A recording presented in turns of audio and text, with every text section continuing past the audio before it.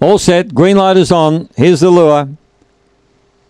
And racing, Flash of Hope got away fairly well. Ari was away fast and showing good speed. Skatey Perry. There goes Flash of Hope up on the outside, but he went very deep out of the straight. And the leader is Skatey Perry. Up quickly alongside it. Flash of Hope travelling like a winner. A gap in the field, Electra Scar. Further back then, Alan Zex at the head of the others. Well out of it at that stage was Aria. They're followed further back by Bogan at Heart. Petite Belle is well out of it with Steel True Blue, but in the straight, Flash of Hope is nicely clear. Flash of Hope goes on to win from Skatey Perry. Third, Alan Zex. Fourth home, Electra Scar. Then Aria. Further back, Bogan at Heart.